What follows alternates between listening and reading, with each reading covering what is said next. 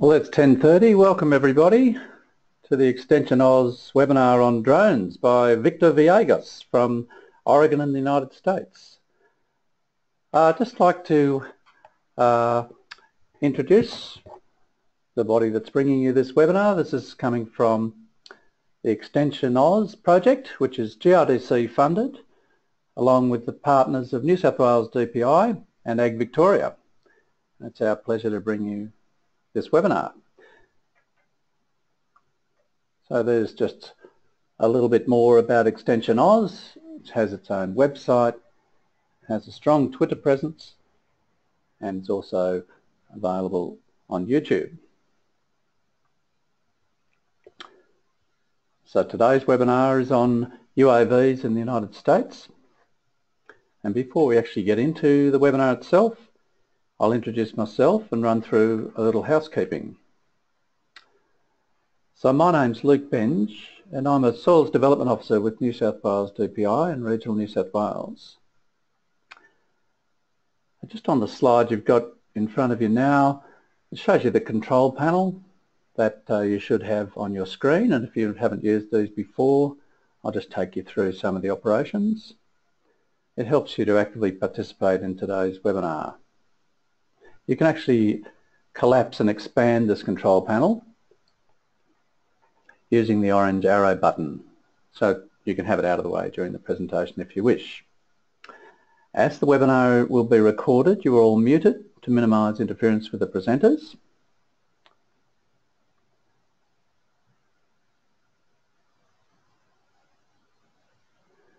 The audio tab allows you to select if you'll use a microphone and speakers through your computer, or you could select the phone audio options, where you'll need to enter a PIN sent in the invitation. If you need to communicate with me during the webinar, there is a question box at the bottom of your control panel. You can also use this to direct comment to the whole group or any nominated person listening.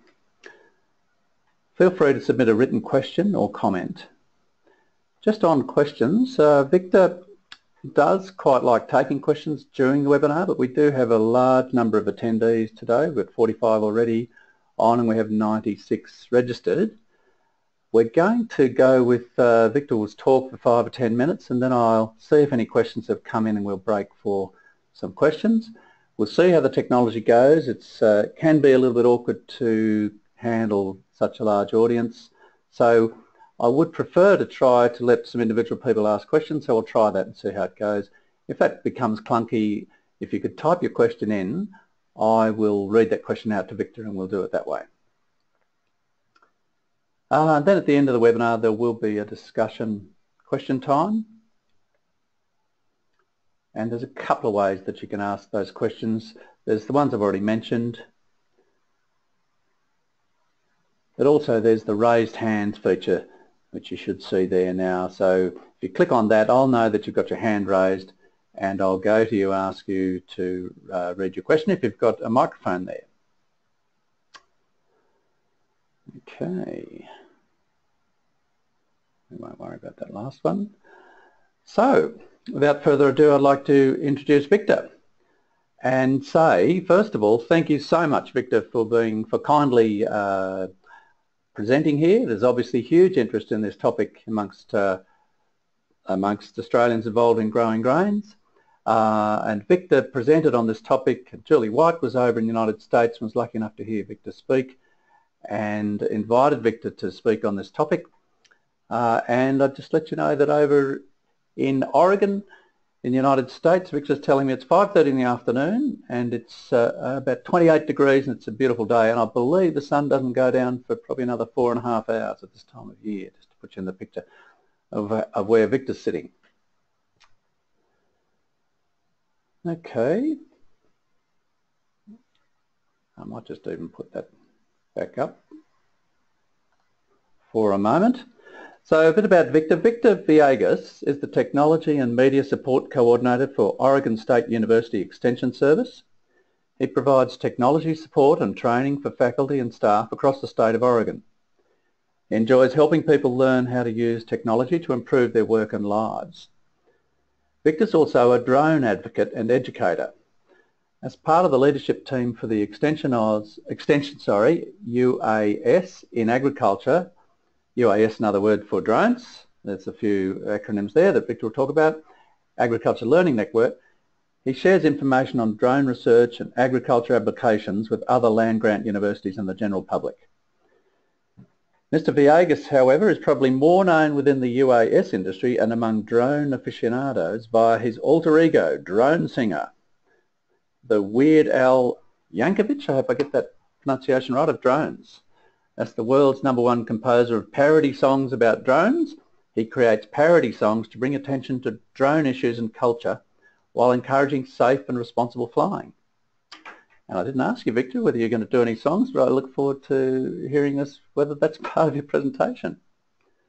So now I'm going to hand over presenting rights to Victor, and he should be getting the messages coming through. And great. Over to you, Victor. I'll make sure that you're not muted. Yes, I should be on. You are. Can you hear me? Yep. Great. Excellent. Well, thank you for that introduction and for the invitation to discuss the UAVs in the U.S. Well, let's get started here. I got a lot of information and don't have to stick exactly to the presentation here, so if you want to know about specific things, go ahead and put that in the chat box, and Luke will make sure to get that to me, and we'll try to address that. So let me put this in full screen. So going to the bare basics, because I don't know exactly what all the experience that y'all have there in Australia. Well, what exactly is a UAV? Well, at least here in the U.S., a UAV or US is known as, according to the FAA, is an unmanned aircraft capable of sustained flight in the air and controlled remotely. Basically, there's no pilot on board, but you're controlling it somehow. It's also known as UAS, which is the popular term here. It's Unmanned Aircraft Systems, or RPAS. I think they use that a lot in Britain. That's Remote Piloted Aircraft System. And the system being that it's not just the vehicle itself, but it's the whole transmitter, receiver, even the pilot's considered part of that system. It's the whole package.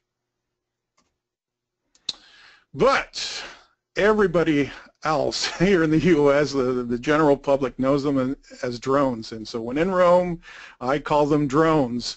If I tell people, hey, I do UAS education or UAV education, they're like, what is that? Everybody knows them because the media calls them drones, and that's what I go with because I teach the public. I have no problem.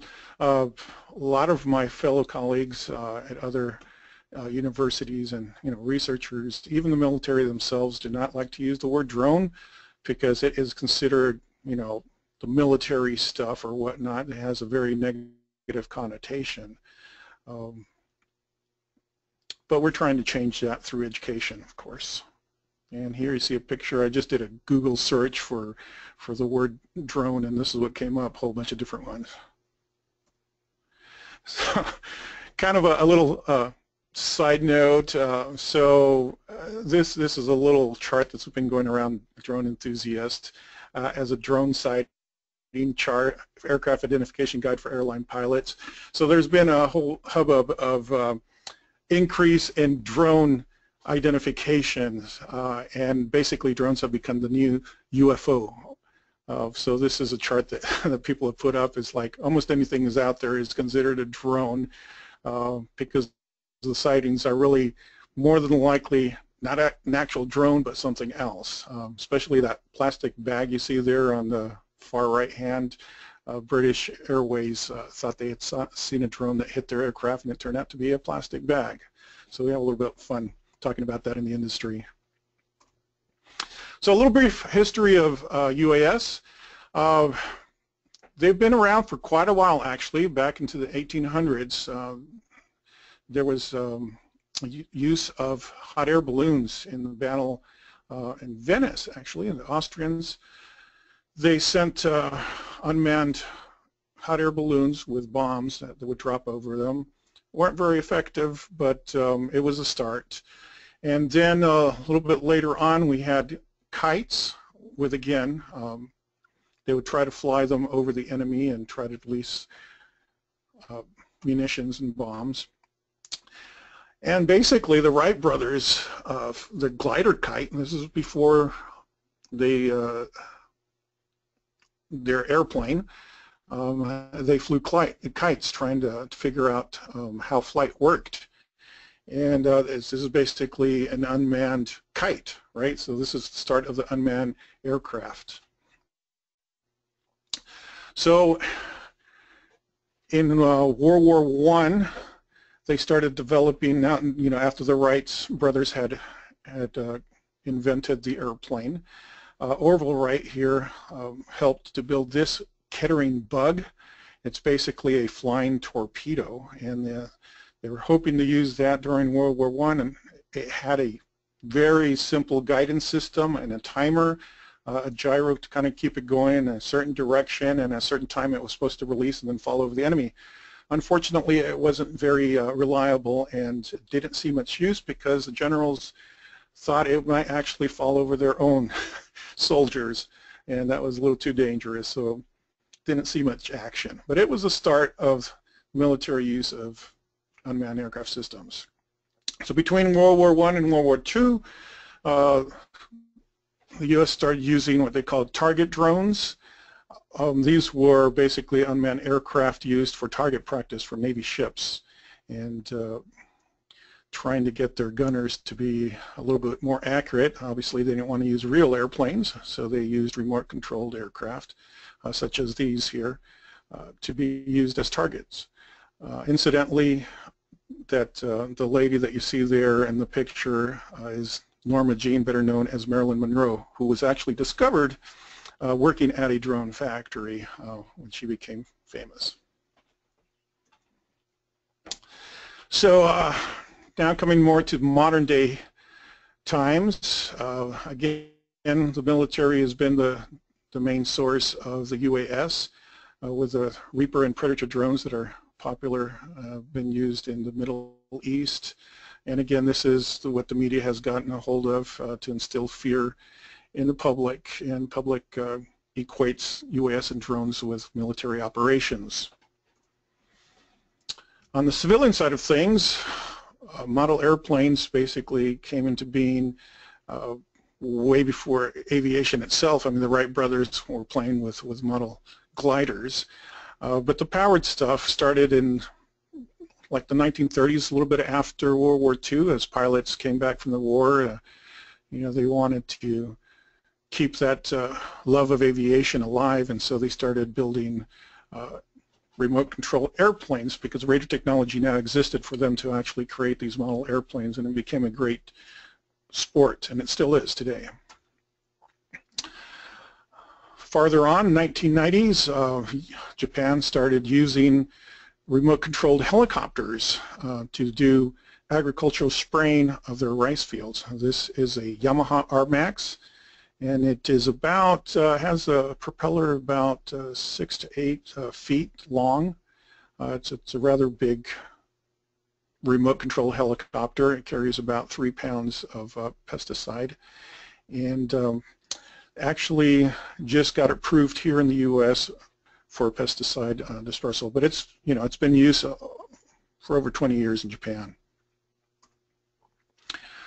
Types of UAVs today. So these are the most common ones. We have the fixed wings there. That's the one on your right that looks more like a glider or an air.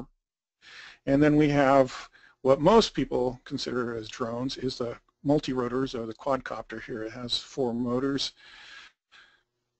We also have hexacopters, that's 6 motors, and there's octocopters with 8, and there's tricopters, 3. So there's different variations on the multi-rotors, but the most popular seems to be the quadcopters. Now, the technology that enables these things to fly was developed from some game systems. There was a guy who was experimenting with the Wii. If you're familiar with the Wii game controllers, they're the chucks that you can actually move around.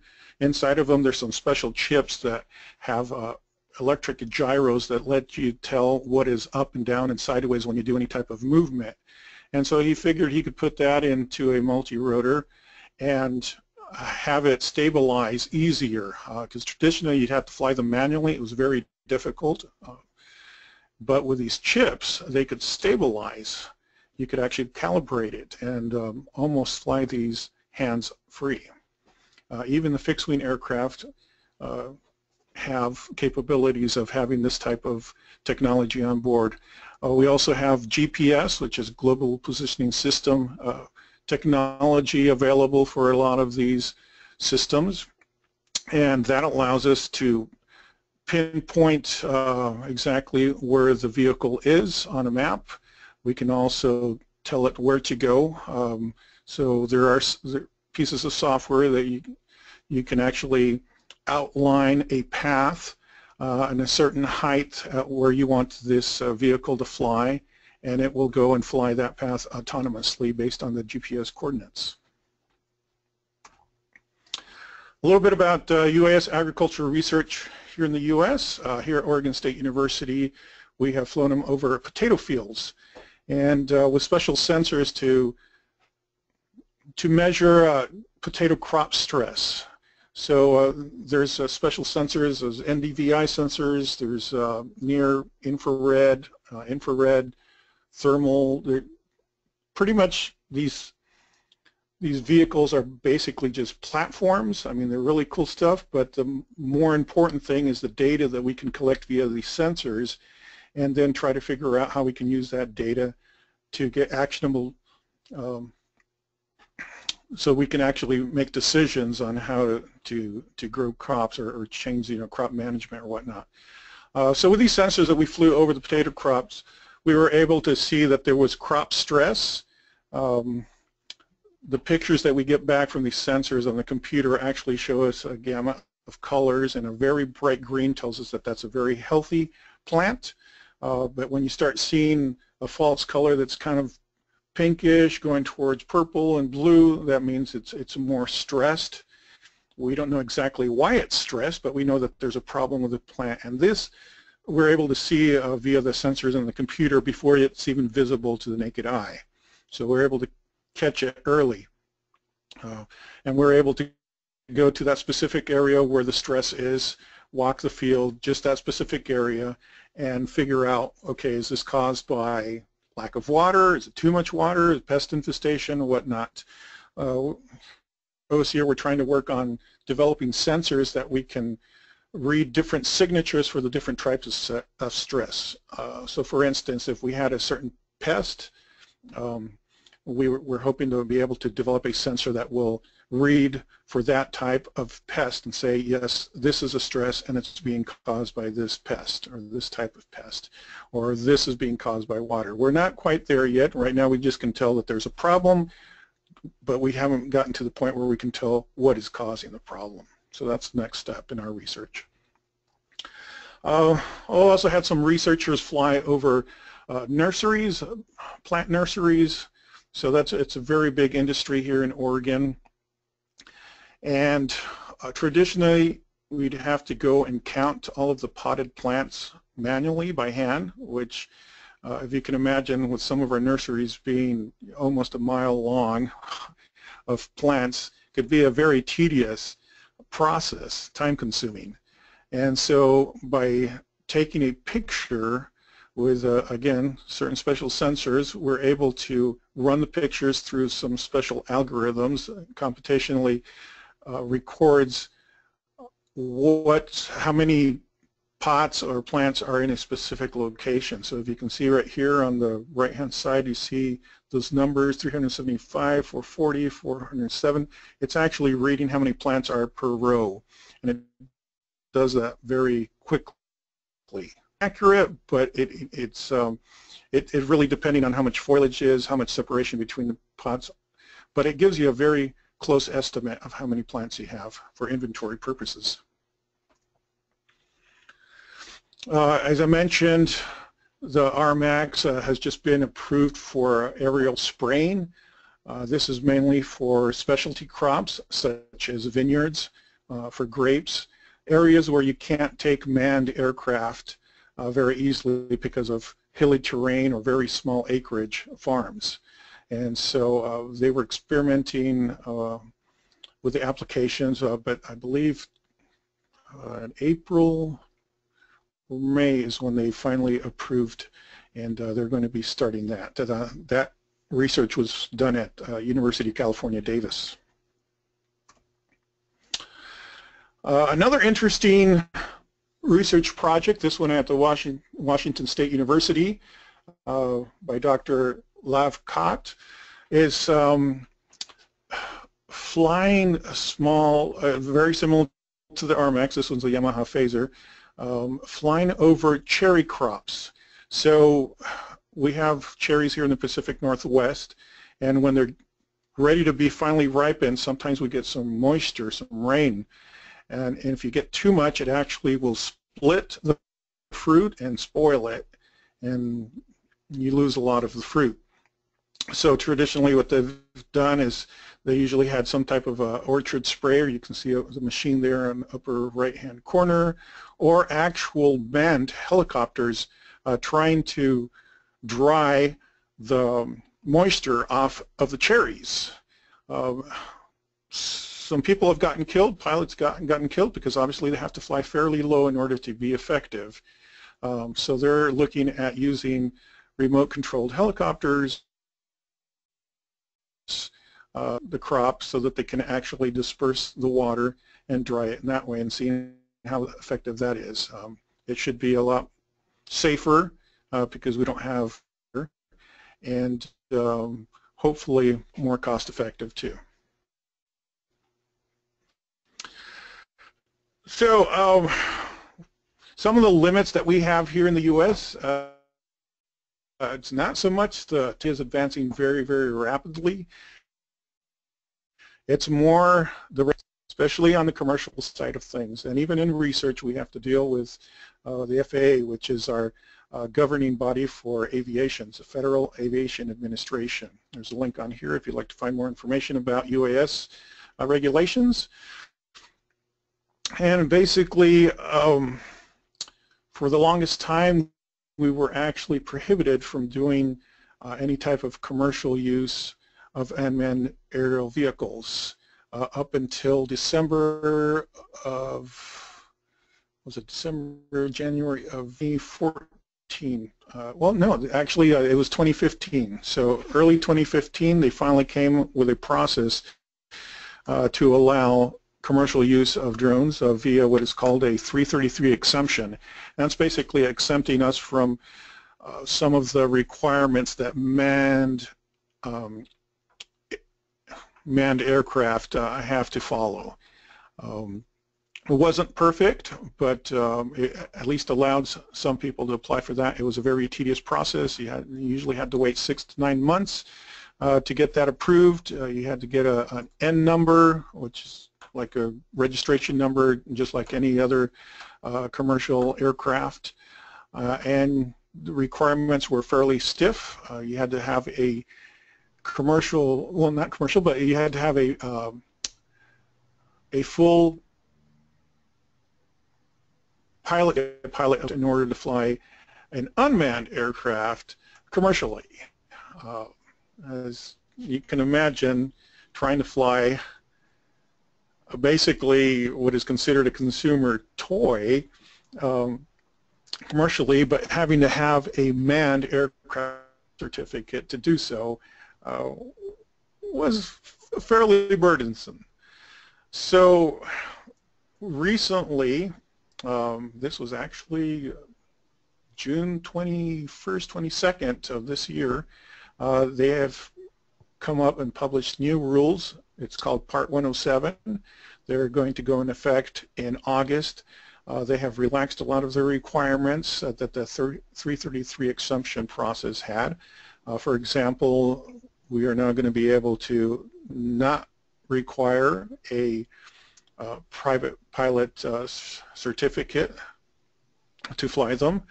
There will not be a Class 2 medical requirement. Basically, folks will just have to take a test that's specifically geared to a UAS, which we haven't had until this moment. Well, all we had was basic flight navigation and rules type of test that we had to take. But now it's going to be more specific to UAV and UAS. So lots of good stuff coming. Yes. Excuse me for We got any questions? Yeah, we do. We've got quite a few come in since you raised this topic. So they've been Great. written here. I'll just read them out to you, Victor. So the first one is Carl Robinson says, "Hi, Victor." It was at the start. Then earlier on, about a few minutes ago, Phil Lyons said, I think this is the name of our equivalent organisation is called CASA, C-A-S-A in Australia. That, yes, the regulating right here. Yeah. That was my next slide. Oh, sorry. Okay. So yes. And then Craig Yes. Craig White had said regulations are also limitation in Australia, and it varies between the states here in Australia. And then we have a question here from Gary O'Leary, and Gary writes, the modern drones utilise high-tech GPS and flight stabilising systems. So my question is, are there plans for ADS-B out from drones so that they can be seen by modern aircraft with ADS-B in? Question mark. Modern drones utilise, I don't know whether, I better read the whole thing in case it's all one question. Modern drones utilise high-tech GPS and flight stabilising systems. Oh, sorry, it's written twice. No, I think it's the same question written twice. So that was Gary's question. Oh, okay, yeah, I understood. So yes, there are folks that are developing that, trying to get it small enough and cheap enough to put it on small systems. Don't know exactly if that's going to be required or not for at least the small UAS. It will probably definitely be, most likely be required for anything that's over 55 pounds, which is fairly large. And as you probably heard, Amazon is trying to look to do delivery by drone. So any of their systems, if they're flying autonomously, obviously are going to have some type of DBS, which is basically a system that will announce itself on radar or other aircraft where it is located so that they can see it on their computer. So yes, it's people are working on it. Will it be required? Again, it's probably going to be required on certain size aircraft, and depending on what type of application, such as delivery or something where there's heavy aircraft traffic. Yeah. Okay. And Phil Lyons has written that as of mid-September, CASA will allow a farmer to fly over their own land without a licence. And oh, yeah, nice. And Gary, who asked the question about the GPS and ADS-B out, etc., he said, thanks, a great answer. Gary has said, so thank you very much, Victor. We might Sure. let you continue on. Yeah, one of the problems with that ADS-B is that the U.S. now has more drones registered than total number of actual manned aircraft. You can imagine if we put one of those systems on every single drone, the radar operators would be totally overwhelmed. And so, again, trying to limit it maybe to just larger, more heavier vehicles would probably make sense. Talking about allowing farmers to fly over their own fields, this new Part 107 is basically going to be the way to do that. It will cost about $150, take a test, and then they'll be able to do it. Up until now, they really haven't been able to do that because it was quite a bit of an investment of money. You had to take, traditional flight school, and go through that. So you're talking about $8,000 to go through that process just to fly a little, pro-consumer drone. So a lot of folks have actually been flying and not doing any of that certification. So I'm glad that they've brought the requirements down, and they've even put in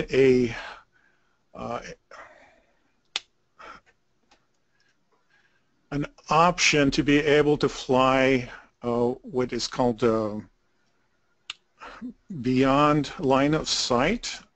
So right now the FAA says that you can only fly within the visual line of sight. That means you have to have eyes on the vehicle, on the aircraft. You have to be able to see it with your own eyes, unaided. You can't be using a telescope or whatnot, which limits us quite a bit here in the U.S. because, some of the farms that we have are thousands of acres. It's just huge, and in order to be efficient, you'd have to have some type, all of that area, and obviously you're not going to keep that within your site. Well, there's a provision in Part 107 that will allow for an observer to have his eyes on it with the observer. That still doesn't give you a big distance, but it's a step in the right direction. Also, they're going to be allowing in remote rural areas, which is to be able controlling the UAV, so you can actually cover greater distance by going along on the road and obviously flying it, but still maintaining the aircraft in the visual line of sight. Just so some of the limitations. Sorry, yes. Phil Lyons has put in a comment there. There's Australian UAV operators can apply for capital letters BVLOS dispensation. Yeah, I'm actually kind of jealous of some of the stuff you have out in Australia. Up until this 107 that's going to be coming out in August, our regulations were very restrictive. As a matter of fact, as an educator, I was not allowed to even fly a little, let's see if I can show you here. Can you see that little tiny nano drone that I have there flying above my hand? That thing fits within the palm of my hand, and I could not fly that outdoors without having a pilot certificate, according to the FAA. No, we're not seeing your visual there. That's how bad it was. Oh, okay. Well, let me try that again. Yeah. I'll keep it from full screen. How's that? Can you see that? That's working. Okay. So there's a little tiny nano drone there flying above my hand, and yes, I could not fly that without having a pilot certificate, according to FAA, because I was doing it in my professional capacity as and that is considered a commercial operation. So that's how silly some of these regulations have been. Really looking forward to that Part 107, which will allow me to do some of this stuff. Now, as a public institution, we have another way of being able to do our research. It's different than the commercial use under the 333 exemption. It's called a certificate of authorization. It's basically a waiver. It's called a COA, and that allows us to fly under a certain special regulations that the FAA has set up. There are some guidelines. We have to keep under 400 feet. We have to only fly during the day. There has to be, again, a certified pilot to fly it, and an observer, and both the pilot and the observer have to have a Class 2 medical, and you have to stay 500 feet away from objects, obstacles, structures that are not involved in part of whatever you're working on. You cannot fly over people that are not part of your project or involved in the operation. So various stipulations, but basically with that COA we have a national one where we can actually fly. Of course we have to put in a request. It takes about, within at least 24 to 48 hours to get that approved for us to do this stuff. Better. So at this point, I'd like to take some more questions if you have any. If not, I can go on to something else. Okay. Oh, righto. Yes, we've got, first of all, Phil Lyons just explained what I read out as BVLOS is Beyond Visual Line of Sight. Craig White has written a question here, and he asks, what really defines commercial gain? Probably a broad meaning. For example, if capturing photos and video for future training purposes, which may lead to a sale of a product, is that considered essentially commercial? Yes, according to the FAA here in the United States, yes. So basically it's based on intent.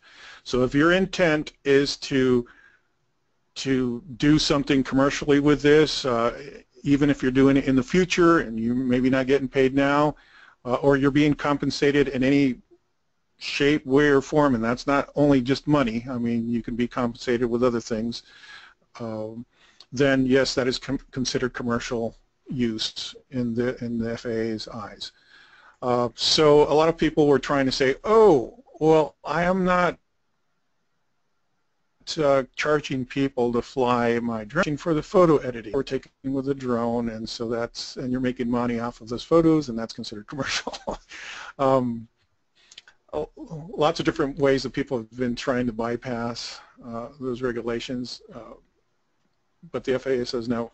If you're using it to further your business as a farmer, if you're flying just for fun, recreationally, no problem. But the second that you use any of the data, that photo, to make a decision to use it for your farm, if you're promoting your farm, you take a picture, you put it on your website, and that's commercial use. Right. And Craig says thanks, and he interprets it the same way. So got a question now from Ken King, and Ken writes, will there be a recording of this webinar available for viewing after it's finished? And the answer, Ken, is yes.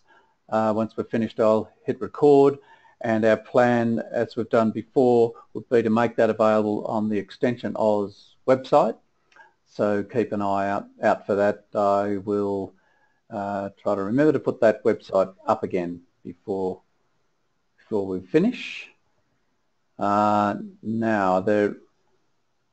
if you would like to ask a question using your own voice or through the microphone, then please hit the raised hands button. I'm just searching for any raised hands. At the moment, can't see one, but we had Phil Lyons has made a statement here, Victor, just saying that Australian farmers will be able to use images or data without any license. So that's encouraging. It gives you another reason to envy our very nice at the moment for once. Now just searching for any other raised hands. Oh, we have David Pratt is writing, hello Victor, would like to know more about information about the sensors, say for example the stress sensors. Thank you. Okay, yes. Agriculture right now is for NDVI. I'll look it up here in Google. I don't have a slide for that. But we can't.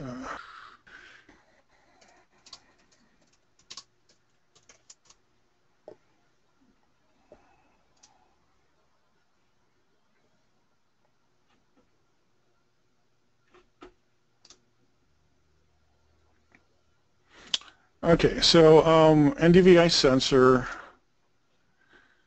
Let's visit the page here.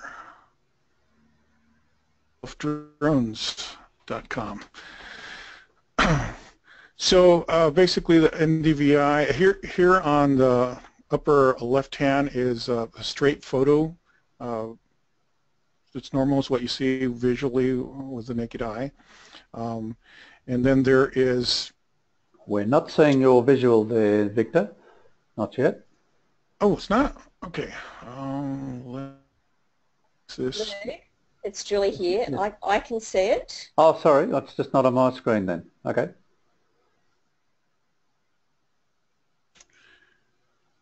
I'm not sure about the other participants, but... Yep, there's How about now? two other people saying they can see it. It's just my screen, so go ahead. Yep, everyone else can see it. That's good. Okay. Oh, and now I can too. All right. Oh, okay. Well, I'll stay on this one. I have virtual screen, so I can go back and forth. Okay, so back to... stretch this a little bit here. So there's... you can see this square here. It's the middle... on the bottom of those images there, it's NDVI detail. That's what we're looking at when we're seeing the NDVI. It's neutral density visual index,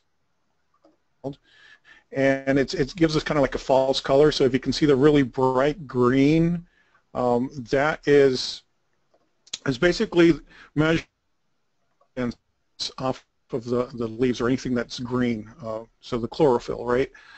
It's the more green it is, the more chlorophyll, the more healthy the plant. It'll give us this bright greenish color. The less chlorophyll plant, more likelihood that it is stressed, and then so you start getting the darker, colors. Get into the, see if I can increase this a little bit more. There's a little bit of kind of pinkish in there, and then we get the blue, really dark blue and stuff. That's almost pretty much dead. So if you can look at the visual photograph here and see the difference. So some of these areas, orange, there's like no vegetation there. And then we have the greenish, bluish, it's kind of very not dense vegetation. So that's basically what we're looking at when we're looking at NDVI. Now there's a pink one over here. This is infrared. Again, it's a false color. But it picks up stuff that we can't see visually. And then there is the one right next to it. It's the near infrared. So they're basically different spectrums measuring different wavelengths of light. Another popular use of drones in agriculture, and also a lot of other industry, to do mapping, so we can actually do 3D mapping. There is a cloud-based solution. It's called Drone Deploy.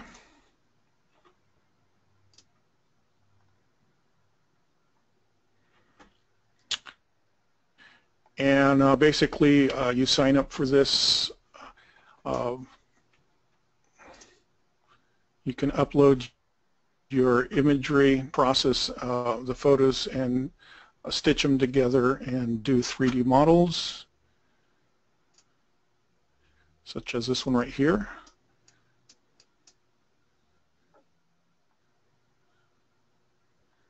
So I'm able to actually move it around and see the different elevation. Hopefully you can see that. They can also do NDVI analysis. So this is a soybean field NDVI. Anytime. Doesn't seem to want to be coming up. Well, you can see a representation. There's terrain models. I'm not having luck with this website right now. Got one here, suggestion for a site here. We've got a couple of questions coming in. I'll just take back the presenter's rights for a second. Sure. Victor, because we've been sent a website by Phil Lyons, which I've managed to get up, so I'll just put that up. Go to here.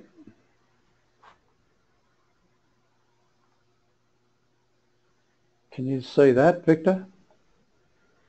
Oh, I'll get rid of that question. I'm not. I think I still have the rights.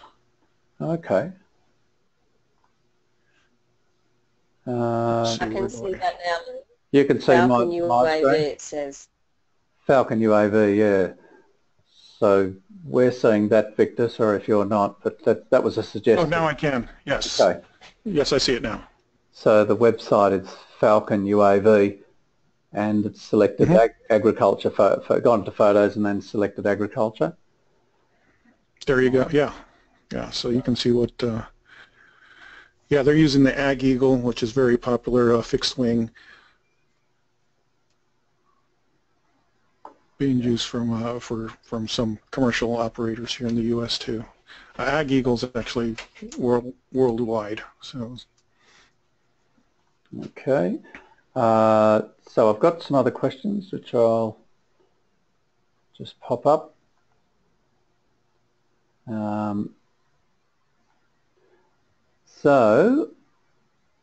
Glenn Reith-Miller is asking, what is the most common NDVI camera used on UAVs in the USA? Oh, truthfully, I don't know. There's several of them out there. I'm not a specialist on the sensors themselves, so I wouldn't know how to answer that. I just know that NDVI is the most popular sensor in agriculture at the moment. Okay. And Phil Lyons has written that Australian upload speeds are generally way too slow to use cloud processing, unfortunately. Right. And then... So there are software packages where you can do this on your computer. Here in the U.S., they're kind of expensive. Even the cloud-based one it is, and that should start going down with more people having access to that. So that's stuff that's still being, since we haven't had a large number of people being able to do this commercially, the prices are still high. But once 107 comes out, I'm hopeful that with the influx of several thousands of more commercial pilots, we'll be able to see lower prices on a lot of these products. Great. And Rob Gunn, I'll just call it up here. Yep, Rob Gunn has written, how do the results vary between data collected with an RGB camera using drone deployed to process versus NIR camera or a multispectral camera processed with other software such as Pix4D? Again, I'm not the sensor specialist, so I wouldn't be able to answer that with any type of authority. RGB is basically, the visual, what you see with your eyes, pretty much. NDVI is picking up stuff that we can't see visually, and then the other one, near infrared, there's different spectrums that we can't see. So RGB would be the simplest form, which is basically just a photograph. You can put a filter on an RGB camera to give you the false color for ultraviolet light, or to filter out certain colors, but it's still very close to what you're seeing with your eye already. So that's why NDVI is more popular, because it is picking up stuff that we can't see at all. Great. And so David Pratt has written, thanks Victor, we currently use NDVI for biomass form satellite photos, but cloud becomes an issue. And then David, yes, David also says, thank yeah, that's a big problem with a lot of these systems. The big data, there's gigabytes of data. The research that we did over our potato fields, we'd get 5 gigabytes of information from one flight, and we had to send that over fiber optic cable over to the processor overnight, and we didn't get their information until the next day. Yeah, because it was, it's 500 gigabytes from a 10-minute flight. It's just insane. You can imagine something that was, several hours of information, and so trying to figure out what is the important data that you need so that you're not overloading yourself with data, and finding something that you can actually make a decision based on that. We're still at the very beginning of all this technology. I know it sounds like it's been around for forever, but it hasn't really. I mean, this stuff is still new and daily. It's amazing. 5 years from now, there might be a totally different landscape. New sensors or whatnot. A lot of folks, third parties, are selling these services because a lot of the farmers really don't want to actually do it themselves. I mean, they're farmers. They're not necessarily processors or analysts or anything like that. Owning these, for example, the Ag Eagle there, I mean, that's several $1,000s. It's $40,000, $50,000 for some of these systems. The average farmer is not going to pay for that, but he'll pay for some agronomist to come in and fly his field, 3 times a year or something like that. Very similar to what you do with manned photography or satellite systems. But a lot of these folks that are selling these services, saying, hey, this is going to help you, when the research is still being done. Like I told you, we can tell that there's stress on the plants, but we can't tell you exactly what is causing that stress. And will it help you grow a better crop for next year or for the next decade? Maybe. The jury's still out whether that's cost effective just yet. The research is still being developed. So folks are trying to sell these as complete solutions, and they're not quite there yet. So buyer beware. Fair enough. Fair enough. So David, thanks you for that. And we have Dave Monks in Mildura, down in the southeastern part of Australia. Are the regression equations these commercial guys are using being generated by third parties?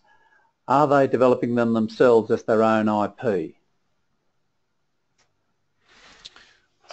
Both. Again, it costs a lot of money to do all the processing, so it's mainly bigger companies that are doing it. So an agronomist might actually, or a consultant, probably is doing the data processing through something like Drone Deploy or some other system. It's not necessarily themselves, because it's not cost effective for them. So it's you're getting a service from a third party who's getting his service from another party. It's just the way it works. Fair enough. And just going back to what we were talking about earlier on, Phil Lyons has written in a comment saying that RGB cannot give NDVI, you need the NIR or near infrared.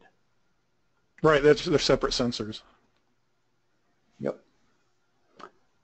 And I'm just having a look around to see if there are any raised hands. Oh, yes, we have another question or a comment from Sebastian Lee. And Sebastian says, NDVI is just an index based on a portion of the infrared, hang on a sec, NDVI is just index based on a portion of the infrared spectrum that can be derived from NIR, multi-spec, etc., other sensors. So that's, thanks Sebastian. David Pratt is writing, did you want any comment there, Victor, before I go on to David? Well, only to say that a lot of these systems are using multiple sensors. So there's a SensiFly, I believe, has a platform that does 3 to 5 different sensors all at once, and then they can overlay. So you get the visual, you get the infrared, you get your thermal, your NDVI, and you can look at the differences between them. And maybe with the compilation of all that data, you're able to get better information. So there's no one sensor that will give you everything that you need. So the more sensors you have, the better. But again, that gets more expensive. Some of these sensors are more expensive than the platforms themselves. The platforms are actually getting very, very cheap. But we have sensors, LiDAR sensors, which is basically light radar that gives us 3D models of elevations and whatnot. $50,000 and up, and flying them on a $3,000 platform. It's not something that everybody can afford just yet, but again, the technology is developing. There is a LiDAR now that's supposedly coming out for about $3,000, about the size of a hockey puck, and almost light enough to fly on something like an Inspire, a DJI Inspire or something similar. So prices are coming down. Again, we're at the very beginning. There's new sensors coming out. Everything's getting cheaper.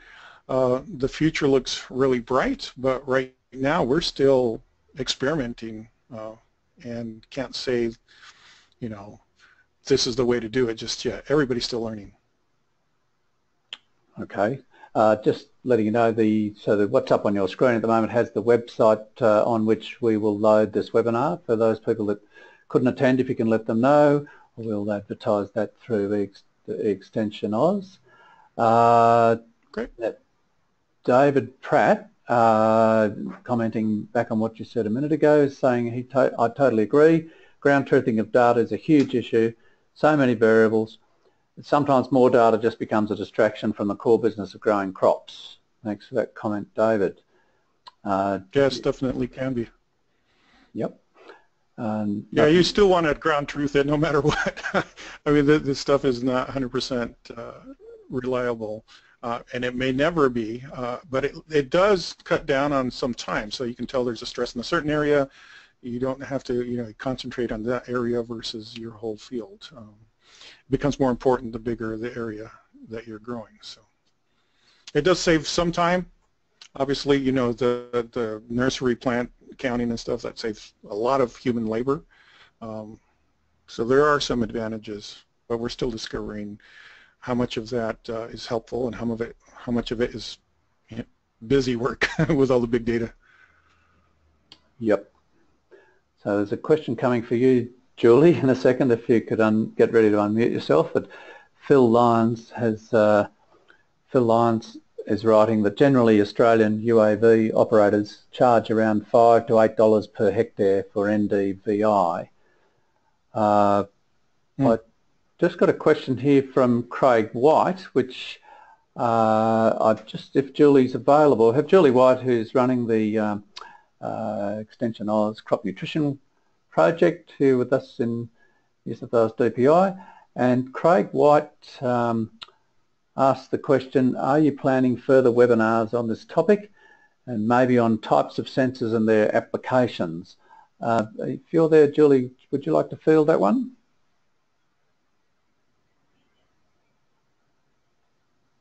Just not hearing you, Julie. I actually thought for a minute the relative. Can you hear me now, Luke? Yes, can hear you, Julie. Go ahead. Yes, we are planning to, I actually sent a message to Luke while we were running then, saying that people have particular topics they wouldn't, and it's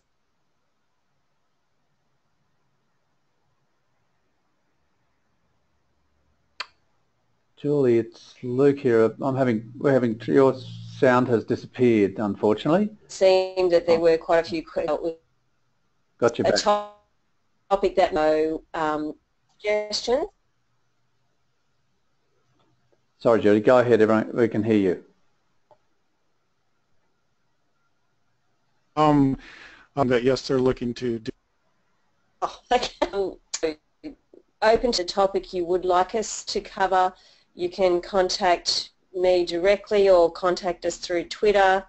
or if you just want to do a quick poll now for the people that are still online as to what topic, but sensors did seem to be one that there were some more detailed questions about. Right. So can I share a resource? Yes. Please do. Okay. So Luke, if you could. Oh, sorry. I'll give you a presenter rights. Share Sorry. screen so I can. Yep. Thank you.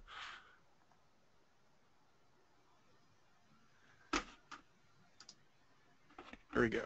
Okay. So I'm also part of the leadership team for the eXtensionAUS in Agriculture Learning Network, and we have a website.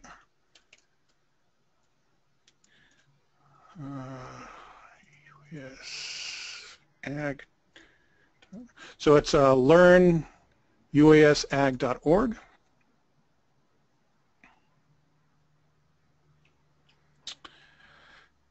And we have presented several webinars, 10 of them as a matter of fact. There was one actually on sensors. So there's a remote sensing nuts and bolts of UAS. You go to this website, look at the webinars we presented in the past. We also have YouTube videos of the webinars, so you can click on the YouTube right here and see our previous webinars. There's mapping basics, UAS instrumentation. Let's see, agrobotics. Oh, here it goes. UAS flight controllers and sensors by Joe Maja. So I recommend going there. Innovative uses of UAV in agriculture. We have quite a few resources up there already that you can go and reference. We also have a Twitter feed and a Facebook page. Let's see if can you. Whoops. You started the video there. Let's see, Facebook, UAS. So facebook.com/learnuasag. I post about 3 to 5 times a week on information on UAS in agriculture. So that's another resource you can look, and it's stuff not just from the U.S., it's around the world. News, commercial uses, regulations, and all that. So that's another resource you can go to. Great. Thanks, Victor. Around that discussion of further topics, as Julie commented, let's see what I've got. Oh yeah, Craig White saying that's a big topic, that UAVs in agriculture in Australia.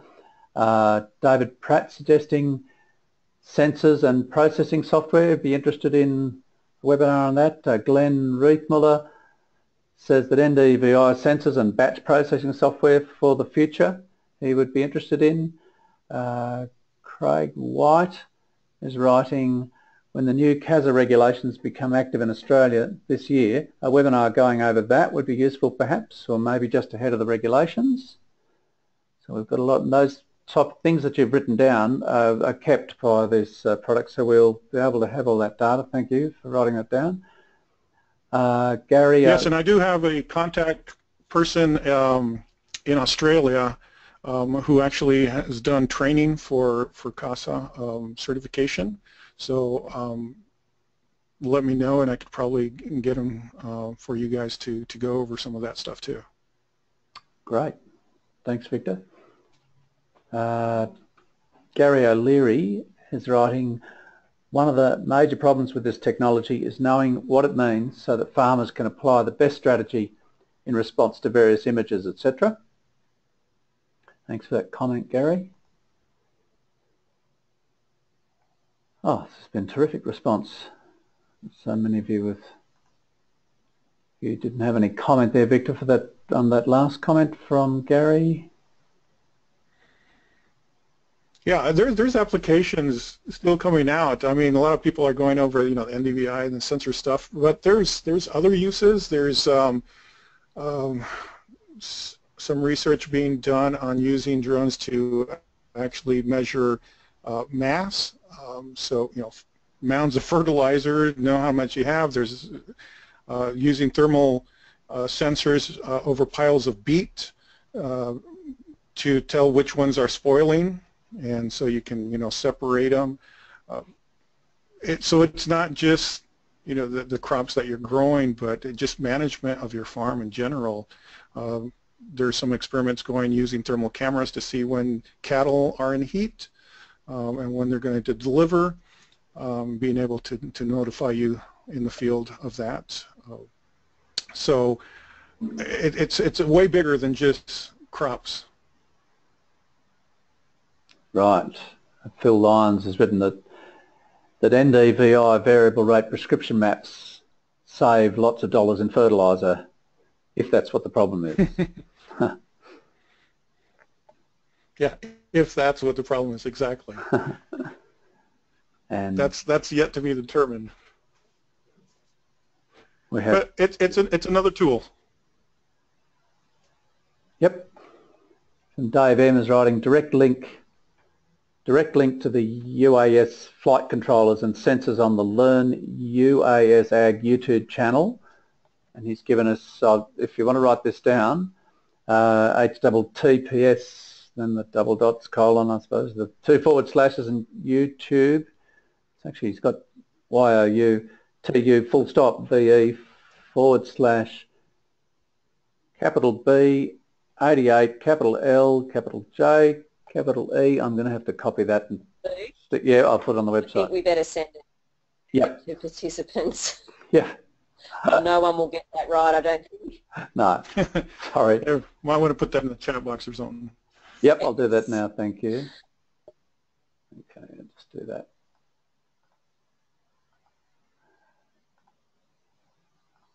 Meanwhile, while I'm trying to do that, Nicholas Lyons has asked, is there any difference in rate of use or adoption between cropping and livestock farms in the US?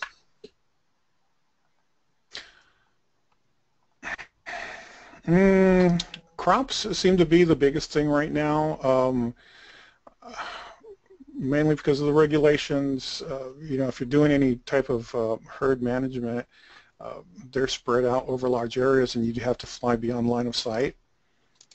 So until we get beyond the line of sight capabilities legally, that's going to be limited, even for the crop stuff, but even more so for the livestock. Okay, just scrolling down.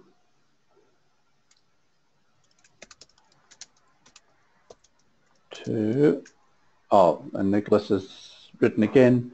Next question from Nicholas again. Do you see these type of technologies more as to be used by farmers or by consultants as a service?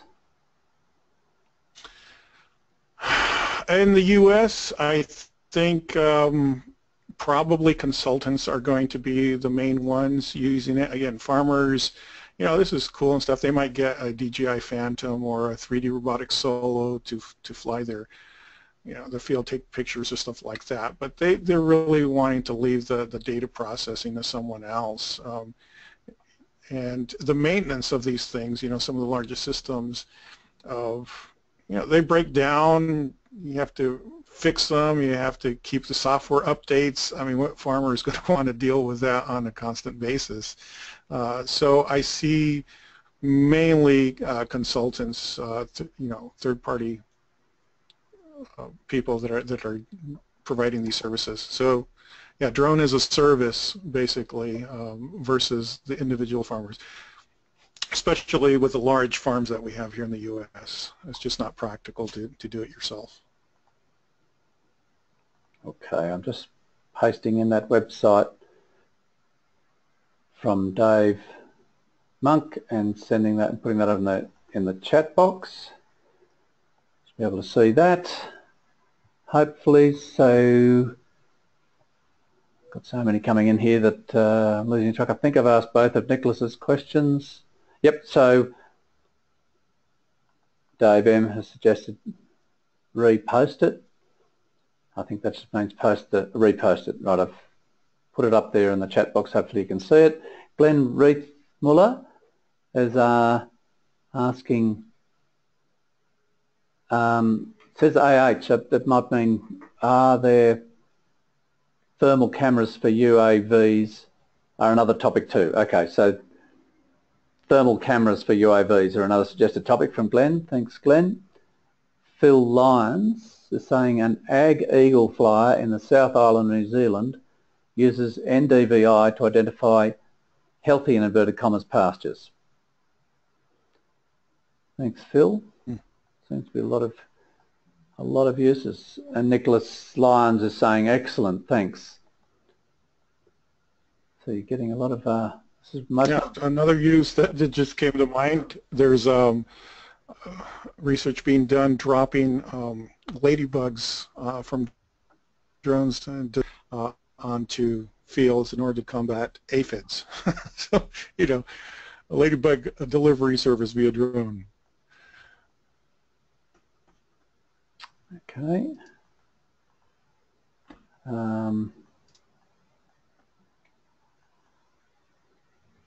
Okay, so we might be able to put some links up on the eXtensionAUS website, perhaps for some of those sites you've provided there, Victor. Great. Excellent. Don't see any more written questions coming in. You've broken the records, Victor, for the most number of questions and comments. Well done. Great. Well, if anybody has other questions later on, here's my contact information. My email address, victor.villegas@oregonstate.edu. I'm also on Twitter. My professional Twitter account is @OSU EXTTECH, Extension Tech.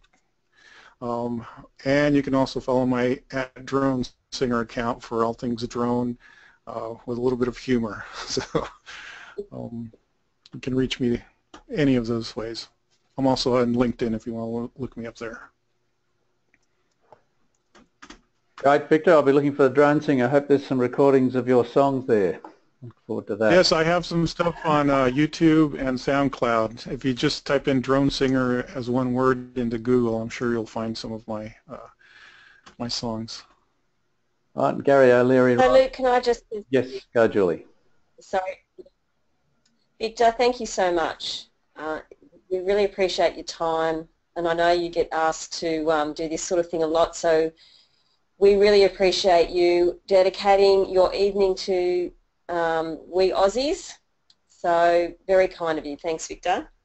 You're welcome. Glad to help out in any way I can.